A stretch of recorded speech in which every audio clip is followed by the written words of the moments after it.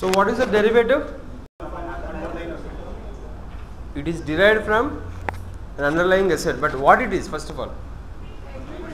It is a hedging. You are making me audible. What I gave you visible. Link between visibility and audibility, right? So to quickly sum up, yesterday we discussed about what is derivative, types of derivatives, why derivative, and importantly we focused on how derivatives work, why people buy derivatives, why people sell derivatives in contrast of futures and forwards yesterday. We have discussed about stock futures, that is NTPC, and forex future, that is what? US dollar versus Indian rupee. We have seen as an example for futures in forex. For stock we have seen NTPC. So till that point of view things are clear to you, if I am right. Okay, let us go back to our yesterday's discussion. A person bought 1000 NTPC futures. At the same time the other person also sold same NTPC futures. Am I right? That's how we discussed.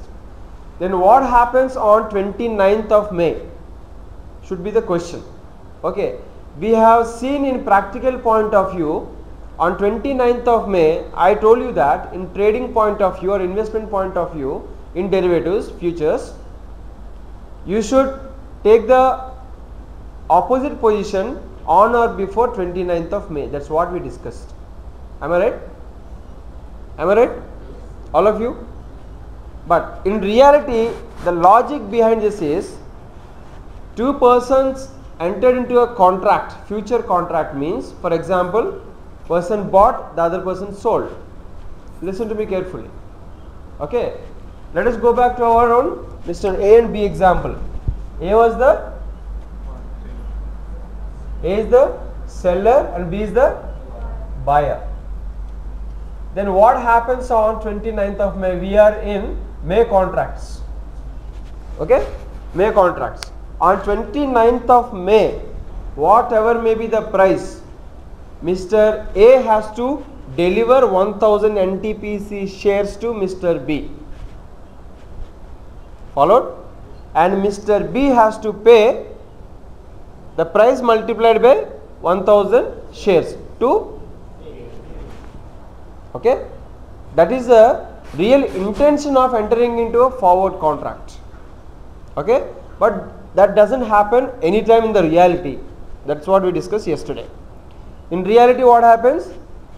The person who sold NTPC shares, he takes the opposite position on or before 29th of May, and the person who bought NTPC shares will take opposite position on or before 29th of May.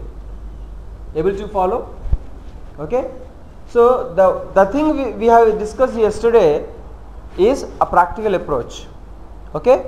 But on 29th May, seller delivering NTPC shares and buyer paying the price into 1000 shares is a real design of a future contract, conceptually speaking. Clear? Right? Shall we go ahead? Before we start, if you want to know something, you please ask me. Anything you would like to know before we start? Right? Now, first of all, let me complete this conceptual framework, then we can come back to the real things. So we have seen forwards, we have seen futures. So same is the case with options. If you are the buyer of call option, you will anticipate the price to go up. If you are the seller, if you are the buyer of the put option, then you will anticipate the price to come down. Okay, is that clear? Yesterday I differentiated forward and future. Now today we have seen an absolute difference between future and option. Okay, future means it's mandatory. Option means it gives you the right, not an obligation. It's an option to you. In fact, the instrument's title itself says that it's an option to you, not the obligation. Okay, if you want to exercise, you got the right. You don't wait for any other's mercy. You can exercise it straight away. Then, now, practically discussing about futures.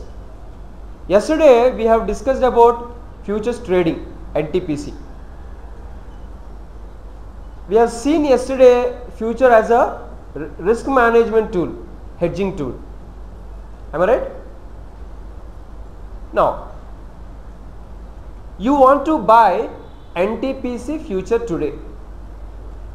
You want to buy NTPC future today. NTPC future is 193. Okay. NTPC future is 193. This is future. And NTPC stock is also 193. Which one you will buy? You leave out hedging. Now we are not talking about risk management and hedging. You want to make some money. You want to simply buy and sell. Okay? You want to simply buy and sell. I already told you very clearly yesterday that the price of the future is based on price of the equity or the underlying asset. If the NTPC price goes up, future price goes up. If the NTPC equities price comes down, future price will also. Okay. Now, this is the picture available to you. Equity, future.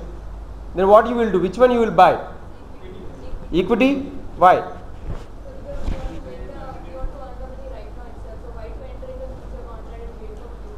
You need not. I told you no. On or 29th, on or before 29th of May, you can exercise. You bought the future today, you can sell it today itself. Tomorrow you can sell. On 29th you can sell. That is there. You need not wait till 29th. Okay? Yeah, why equity? Someone else told me. Why equity?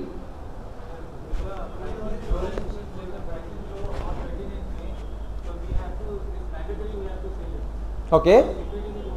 Okay, if you are making loss, you can hold for long time in equity. So it will recover. In future it is not a possibility. Very good. Fantastic. Any other reason you should buy than future? Instead of future, some of you want to buy equity. It is? No, I am asking you the difference and your stance. There is? Very good. If it is NTPC 1625, I have taken 1000. I think let me make it practical. This is some 1650, I believe. 1650 is minimum. If it is future. Okay.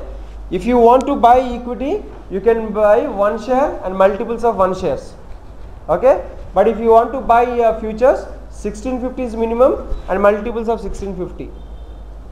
That's a very good reason why you want to buy an equity. Then, yes, about equity, I will come to futures. About equity, anything else? Any other reason? Maybe I will tell you, you are looking for dividends. Equity gives you dividend, futures doesn't give you dividend. You are looking for voting rights in the company. You want to attend annual general meetings of the company. You want to become the shareholder and owner of a company. Then it will go.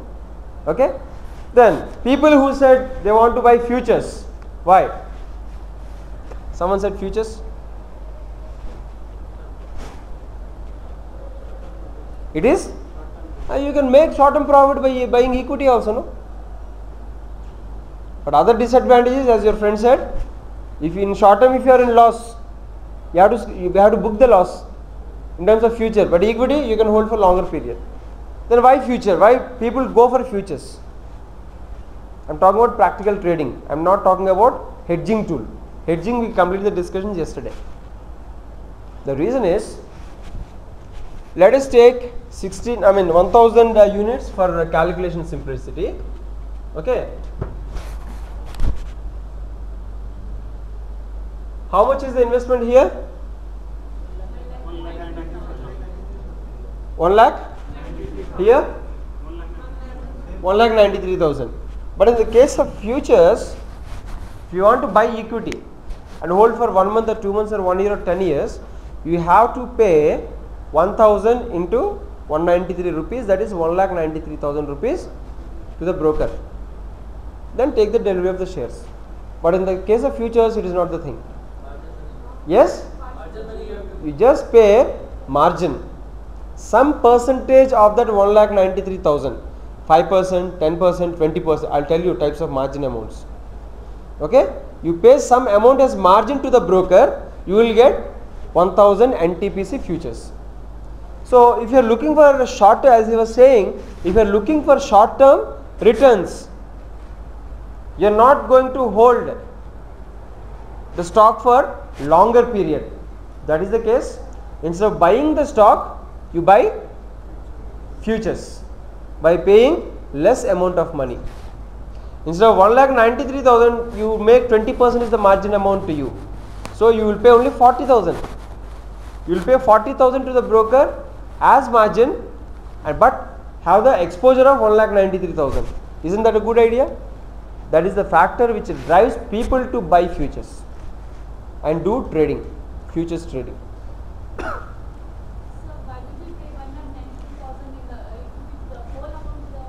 Then why he will? Why the seller will sell you? The seller is selling the shares to you. Without you paying him, why he will give the shares to you? But it's only the part of the commission you pay for the futures. But you should pay for the underlying. No, not commission, margin. But underlying you need to pay for that. Who said that? Again, you are mixing up and trying to confuse yourself. Future moves, the price of the future moves up and down accordingly with the movement of underlying asset. But I didn't tell you that if you are buying future means you have to buy underlying asset also. Did I say that? No. Okay? Clear? So that is why people buy futures. Then options. What is an option? I think it is there on the screen available to you.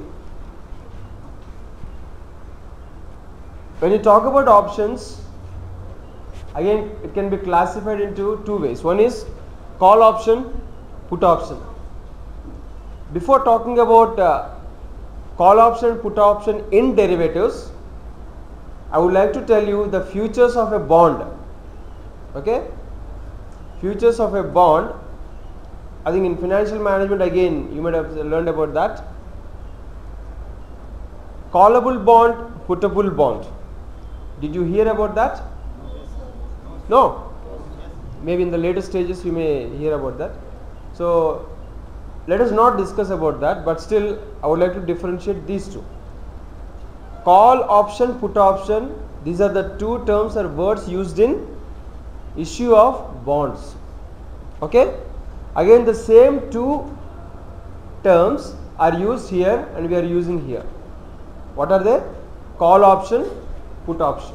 Call option, it gives the buyer the right but not the obligation to buy a given quantity of the underlying asset at a given price on or before a given future date. Now let us come to options. Option is similar to future. Okay. Now let us see, I use the word call option gives the buyer the right but not the obligation. What's the difference between right and obligation? Right means right is a kind of flexibility. You can exercise or not, it is up to you. Right to vote, cast your vote. Okay, it is up to you. If you want, you can go to the polling booth and give your vote. If not, it's not needed. Okay, obligation means mandatory, compulsory. Okay, in this case It is obligation or right? Obligation. On 29th of May, seller has to deliver 1000 shares. It's an obligation. Okay? If he doesn't deliver, the market will come into picture. NSE or BSE or NASDAQ or NYMEX, whatever it is. Okay? And what is the obligation of Mr. B? He has to, buying and selling already happened. Buying and selling already happened. But that settlement will be done on 29th of May. Okay? So what is the obligation of buyer? He has to pay that required amount. Now clear? So here there is an obligation. In the case of options, there is no obligation. Now let us see how it works. For example, you want to buy a car. Okay, maybe i10, the new Hyundai is car. i10, am I right? i20. i10. It has come. The demand is huge. Huge demand is there, but supply is not there. This product is new. Hyundai Motors, they couldn't expect this much of demand, so they produced only, they went on low capacity utilization for the new car. So because of this, what happened? They started collecting advances from the public. Okay, you have to pay 10,000 rupees as advance. If you pay 10,000 rupees as advance today, within a period of 1 month, you will get the delivery of the car and you can pay the whole money. Follow the example. Unity, concentrate. Both of you, please concentrate. I am getting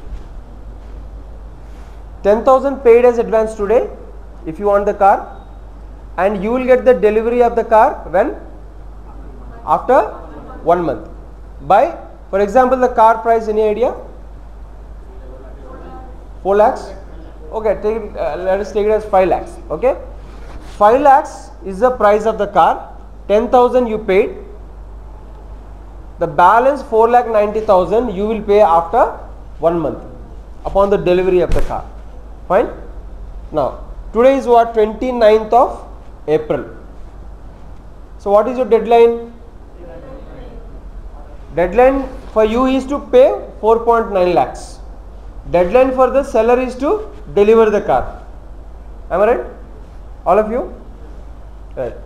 So this is the contract between you, the buyer, and Hyundai Motors retail showroom in Bangalore, the seller. Okay. Now 29th May has come. Okay.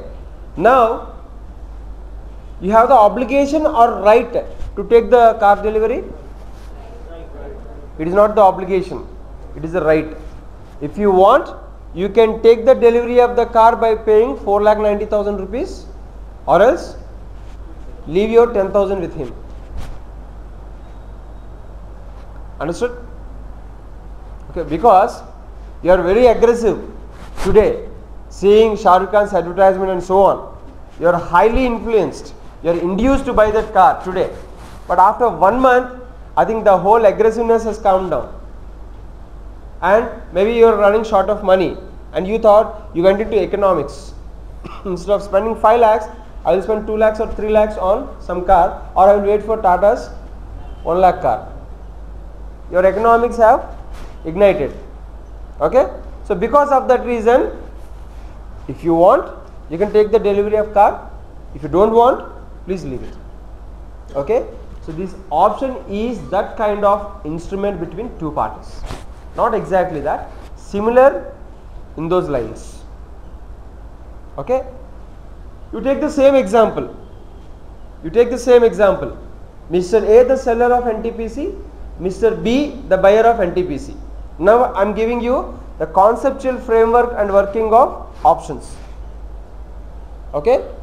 Today Mr. A sold NTPC for what? What was the price we have taken yesterday? 193?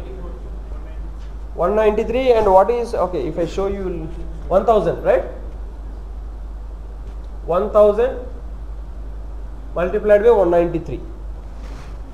Okay. Means what? A is the seller, B is the buyer. Here what happens is, unlike your futures, Mr. B, the buyer, will take the shares of NTPC and pay 193 and multiple of something if at all the price goes beyond 193. I repeat, just follow me carefully. The buyer got the right but not the obligation to buy 1000 quantity of NTPC shares at a given price of 193 on or before 29th of May. Followed? The definition well substituted with the information. Okay. So the buyer got the right but not the obligation, okay, to take the delivery of NTPC shares on or before 29th of May. So what is the criteria here? He wanted to buy NTPC shares because he is anticipating the price will go up. Okay, if the price doesn't go up, I think there is no fun of buying NTPC. And this kind of option as a contract was popular. Company by name Enron Power Distribution. So seeing the seasonal fluctuations in the price of the power distribution in US, in Southern America, it went into an option agreement with the power distribution companies. Okay, so in that way the option contracts were more practical. Okay, conceptually it looks like this, but practically it is something completely different, not something completely different. Okay, this conceptual basis clear to you? Options, call option. The example I gave you just now is call option, I told you. Okay, opposite to that is put option. What is that put option? It gives the what? It gives the buyer of what? Not buyer of this, buyer of the contract. Okay, buyer of the contract the right but not the obligation to sell. Okay, I got a put option. Here we discussed about what? Right. This is the example of a call option. Okay. Now same thing, Mr. X, Mr. Y. He is the seller, he is the buyer. He is the again put option here. Okay. Who is the seller in put option? The buyer of the put option is the seller. Okay. Listen. Buyer of the call option, in call option, the buyer of the call option is the buyer. Okay. He will make profit if the price goes beyond 193. That is clear. Okay. So how is it possible that if price will go up in 24, he is buying it? No. I bought it today from you. I bought it today from you for what price? 193. Contract agreement period is 1 month. 29th May. On 29th May, the price is 200. As a buyer, you will exercise this option or not? You will exercise. Why? Okay? Clear? If the price is something 190, you will exercise or not? Why? You are in loss. If you exercise it, you are in loss. Why? You bought for 193, its market value is 190. The other way, if price goes up like this, you are in profit. Okay? Means what? If you are in loss, you will not exercise. Okay? If you are in profit, you can exercise.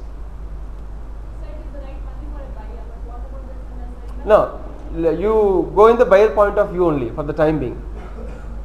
Okay?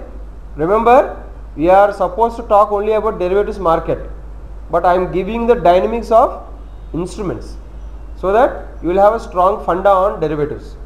We are extending. I am supposed to cover in one session, but extending to 2 sessions. So in both the cases, let us worry about the buyer and seller wherever it is required. Okay? This is about call option, seller position, buyer position. Now we exemplified with the buyer position, profit and loss. Clear? Now let us talk about put option. Okay, in put option what happens? The buyer of the put option has the right but not the obligation to sell. Okay, means we are talking about this fellow. In call option we discussed about this fellow. Am I right? Did you follow me? In call option we discussed about the buyer in the contract. Okay, buyer of the call option, buyer. In put option, buyer of the put option his position is seller. Okay. Now how he will make profit? Again consider the same thing. Consider the same price, same script, but put option. When this fellow will make money? If the price comes down, he will make money. The price goes up, he will lose money.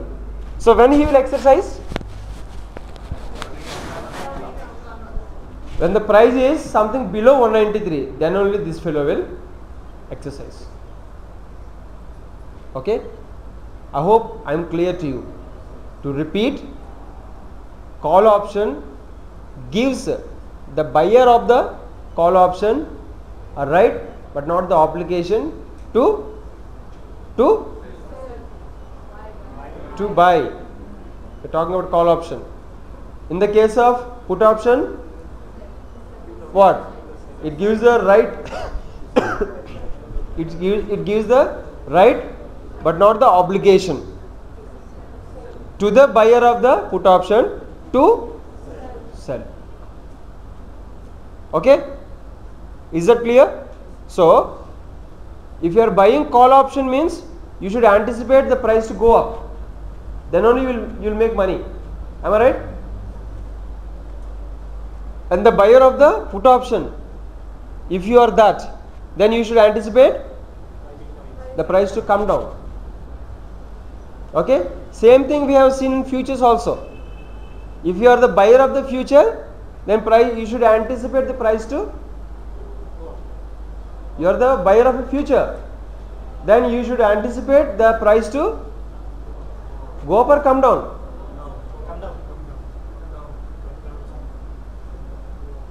You bought NTPC future for 193, then you would like to see the price to go up or come down further. Then why you are not responding? It's quite a simple case. The other way, you sold future of NTPC, then what is your stance? You anticipate that the price should come down. As simple as that. Okay? Am I clear? Then coming back to options. Now, in practicality, options are available to you.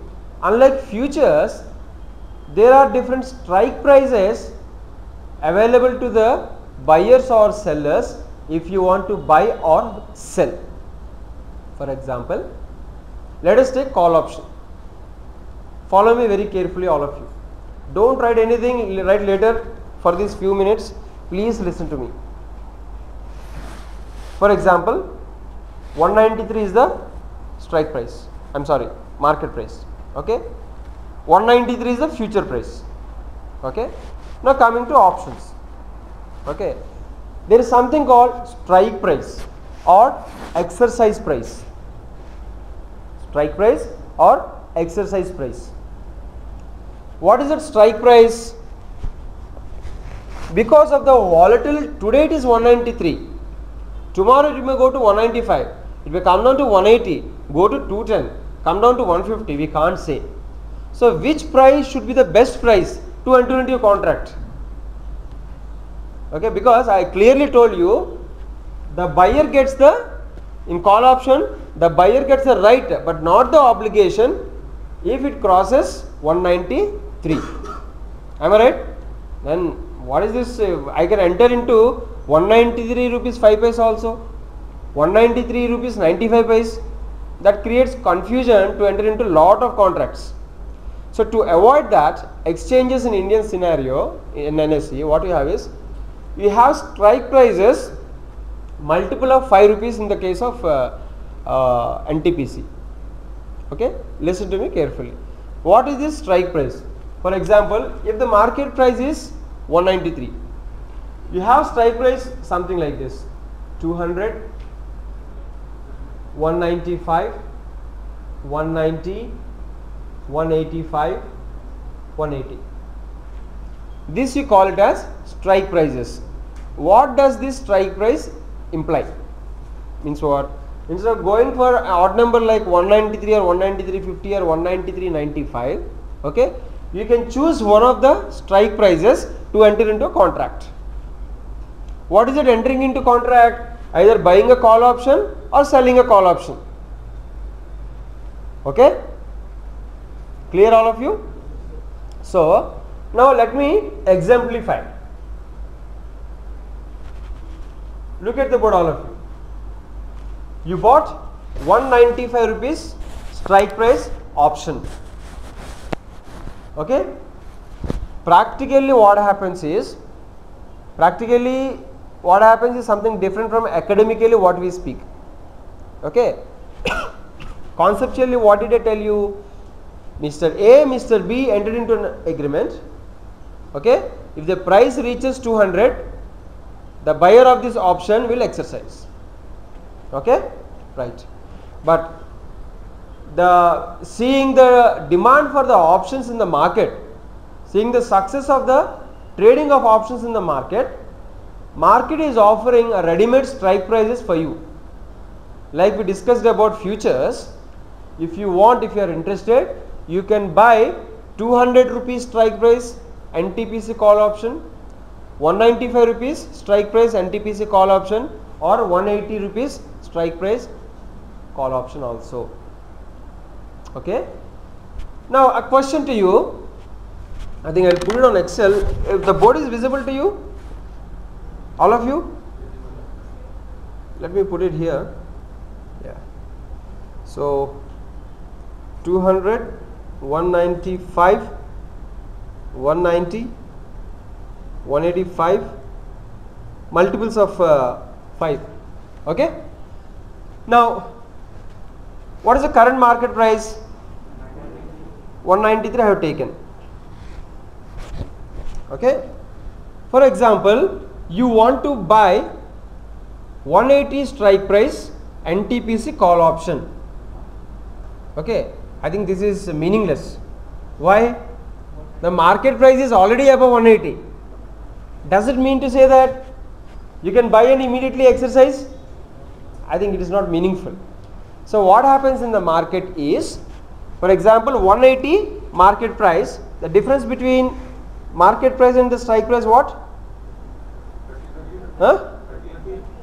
13 rupees.